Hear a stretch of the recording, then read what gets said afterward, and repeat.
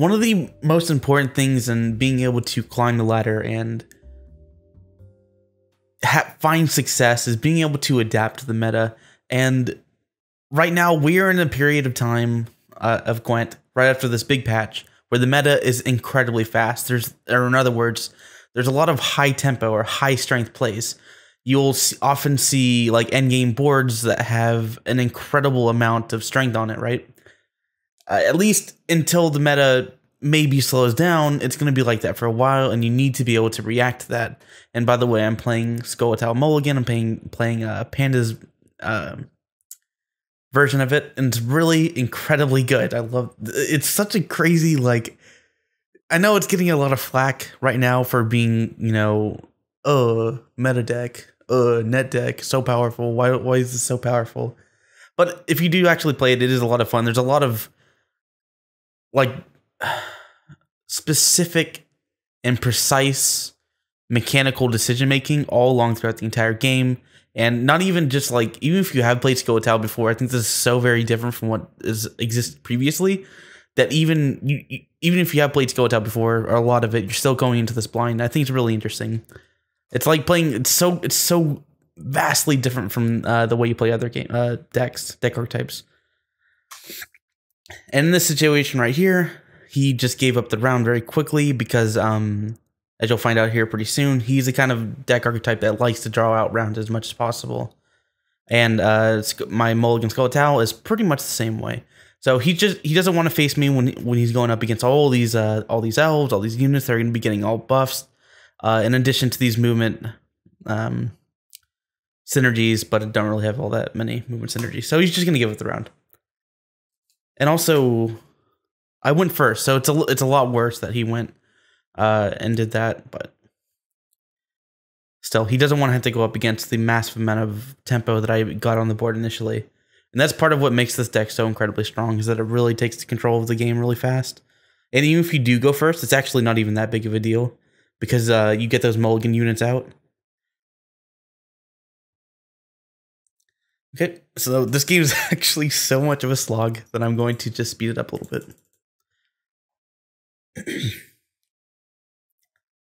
But the basic idea for this round is I'm just trying to get this Yavin down and pass. Potentially, I could have played Yavin on the first round and see where it goes from there, but I'd rather just take my my free pass here. And actually, there's like a bit of a funny thing, because there's not actually, I'm not actually certain whether or not I should have played Yavin there. It may seem straightforward and simple. Of course you play Yavin on that round 2, right? But the thing is, you're not actually gaining any card advantage. You're just cycling that card out of your deck. And is that good enough? You could keep that card, go into the next round, and then play it again. And then you can stack like debilitating effects on it, and you still get the card back. I don't know. It's a little bit complicated, a little bit beyond the scope of what I'm trying to explain right now, but something I'm definitely going to look up later. Yeah, because these kind of things, like, I really need to be able to like draw out and visualize and like count every single stat. But for now, we're just going to be focusing on this one particular aspect of being able to react to the meta. And also, I'm going to speed this way up because this takes forever. And the video is messing up a little bit. And I just wanted to show like the importance of like, I could skip to the end, but then you miss out on how it actually got to that point. Okay, 3 times speed should be fine. Also, it didn't really help that in addition to having, you know, like 10, 11 cards each in round 3, the actual time to take these rounds was longer than usual, because there's just like, again, there's so many, like such a wealth of like decision making to make in this Mulligan Scoia'tael. It's not immediate. It has a very high raw power, but at the same time, like to be able to get like the highest level of power you can out of it, you need to be able to play it correctly, which is something I'm really struggling with. And something like you can't really express it through like a written guide or even a video guide. Really, you just need to be able to like play it and get into your muscle memory certain things. And like habits and thought processes. So I'm just taking things very slow. And also, I'm not saying this is the perfect way to play this deck at all. I'm just In fact, I'm probably playing it wrong.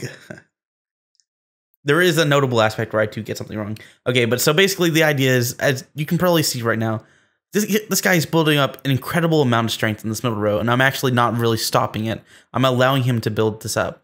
Potentially, it could be better for me to just try and move his units around, but he's just going to move his units around again anyway. So I decided to let him just keep building up his units in the middle and then move his other units as necessary. And this is kind of where I make a mistake. I get a little bit impatient. What I should have done is started playing the 5 strength, what are they called?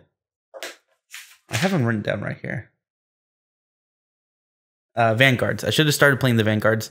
There was really no reason for me not to do that. That's kind of like a mechanical issue that I'm having. I should be playing those Vanguards a little bit sooner. And see, as you can see, he has a 20 strength unit down, right? It's a pretty big issue. I want to have that in the middle row, but obviously I have no more movement left. And also, I believe he also plays one more big unit on the siege row. No, he doesn't. Okay, so I just played my Commander's Horn. So I'm down by 45 points, right? And this is adapting to the meta. This card, Merigold's Hailstorm, damage all units on the row by half their power, ignore armor. It's a pretty big one. So that means you can use it in this specific matchup against a hyper strengthening Scoia'tael. You can use it against the deck that I'm playing with, as you can see, my middle row right here. A lot of very high strength units on one row. And a lot of them will be running Commander's Horn because Panda did. And that's what I'm doing. And a lot of people are probably net decking the same thing. And then you can use it against Northern Realms Armor, which is running around quite a bit right now.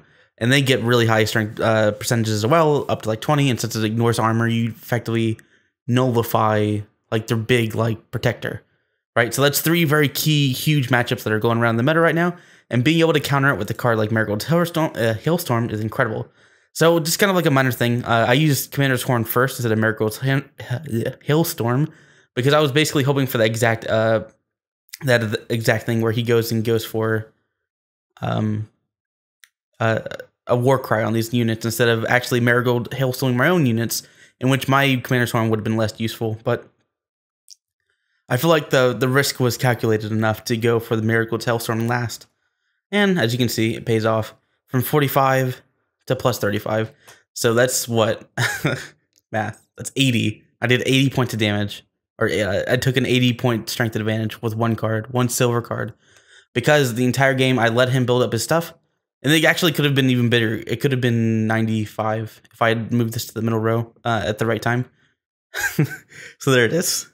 Merigold's Hailstorm, a meta tech. You should probably have this in pretty much every single one of your decks, especially in like Scoia'tael, where like their silver slots are really loose. Like you can really switch them out. I'm pretty sure Northern Realms, I haven't played them yet.